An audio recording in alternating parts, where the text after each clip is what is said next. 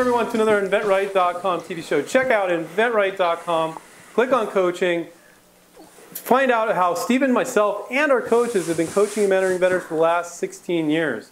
So, we have a guest, but we really can't call him a guest anymore. He's just a scary guest. Why are you scary, Damon? You got anything? Whoa.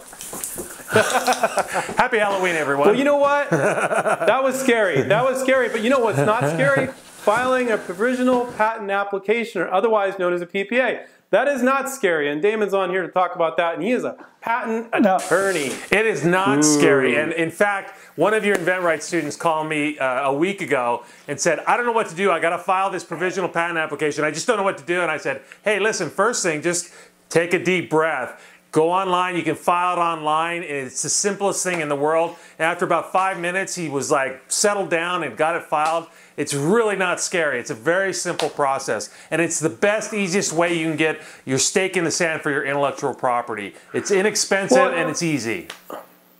And Damon does a great job. Damon, inside of our membership site for our students, he trains them in excruciating detail, which doesn't need to be as detailed as you think, how to file a PPA. But today we're going to talk in PPAs more broadly. What are they? What are the benefits? What do they cost? Damon, what's the cost? What is it like? Is it like 3 or 4 grand? What is that? Yeah, at least 12,000 made out to cash to me personally. No, it's 65 bucks. So for 65 bucks as a micro entity, you can file a provisional patent application. Wow. How awesome is that? Nice. Is it a patent? It's a patent application, which means it will never turn into a full utility patent. To do that, you got to file a utility patent based on your provisional application. But it's an application. It gives you a year to decide, to figure out whether or not you want to continue with your application. So it gives you a year to go pitch. It gives you a year to get out there and really sell this thing and make it happen. But Damon, can anybody do it anywhere in the world? How easy is it?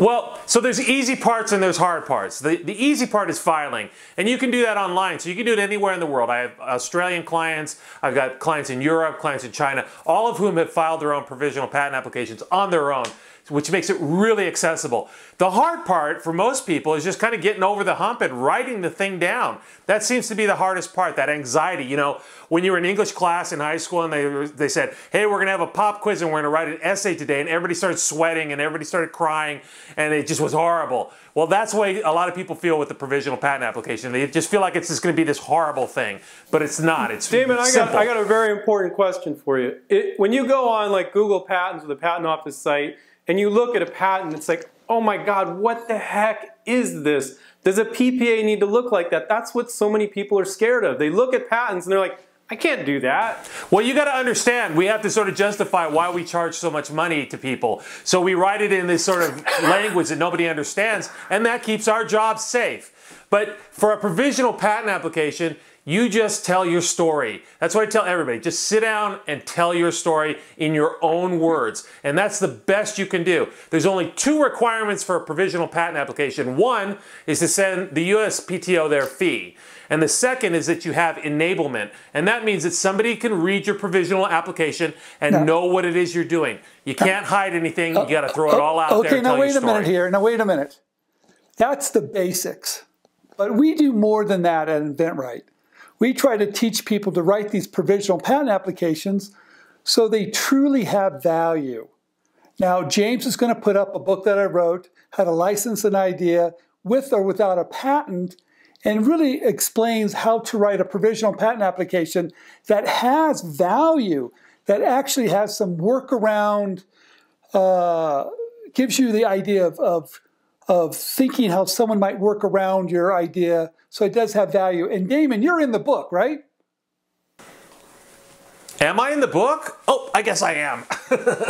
Yeah, you know, we had talked about this a lot, Stephen, and I agree with everything you just said.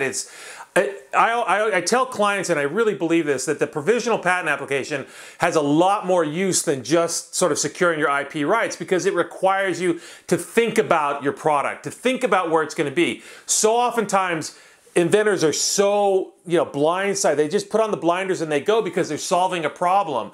But what you need to do when you go out and sell this thing and try to protect it is you need to think outside your little world and think about, hey, how am I going to add value? Where is this going to fall on a product line? Is it going to provide product differentiation down the line? How are we going to pitch this to a potential buyer who wants to go then pitch it to the public? So thinking about that is and considering that is really, I think, a critical part in the inventor's process. And that's what you guys do so well in helping the inventors do.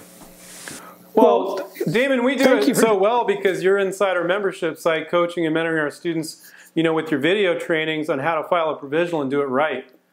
A couple one-hour videos in there, you do a great job of it. Thank you. No, I think there's a couple reasons why if you write it correctly, it has more value. And you're really thinking out ahead because you can do it really simply. And Damon's right. You can do it so simple, but you need to think about it a little bit more. And so write that provisional patent application that shows your potential licensee that you've done your homework, that you've done some prior patent searching, and you know where some of the pitfalls. So you have found your uniqueness, and you've kind of thought about it in such a way that if someone tries to do it a little bit differently, you've kind of mentioned it, so it gives you the opportunity later to kind of stop other people from finding a way to work around it. And that provisional patent application is such a great tool. It's extremely affordable. But Damon, I got a question. Does the USPTO ever open up and look at it when you submit it? Not when you submit it. It goes completely unexamined. Where it will get looked at is down the line when you file a utility patent based on your provisional, and there's some question about whether or not you have support. That's the only time the PTO is going to look at that provisional patent application. Stephen and Damon, what I'm almost telling people is 70% of writing a provisional is just thinking about all the workarounds, variations, improvements. The other 30% is the type of stuff that Damon teaches inside our site on what kind of wording to use, what not to use. But 70% of it is just being an inventor. Yeah, but I have a question, Damon. I like to add a lot of drawings because I was always told that a drawing's worth 1,000 words. I might miss something, but if I have a drawing, when I do these drawings for my provisional patent applications, it's almost like instructions. That's exactly right. How to build something. Is that right? That's or wrong? exactly right. And the more drawings, the better. And you don't need to go into excessive detail for each drawing. But if you show, different ways in which your product can be used in different circumstances, that can provide a lot of meat for the patent attorney later to say, hey, we had it in mind, all these other variations that we wanted to do. So don't worry, if you have a picture or a sketch or whatever, get it down. And we'll worry about sorting it out later. And to what you said, Andrew, about the 70-30, it's been my experience that's exactly right. But also, the hardest part for people to do is just to start putting words on a paper. And if you can just get started, then it'll flow out of you because you know your invention better than anybody else, and you're going to, ask an inventor what he's doing and you're going to get stuck for an hour listening to everything they say about their invention.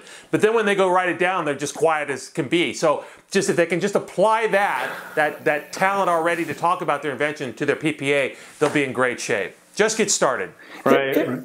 I got one last question before we end. Last question, Steve. Let's say I file my PPA, but I come up with some improvement. What do I do then? File another one. Take the one that you have. So here's what I tell people. You take the one you have, add on a page of the new stuff, file it. So you'll have this sort of chain of PPAs down the line. And when the year comes up for the first one, then you can decide what you're going to do and how you're going to combine everything.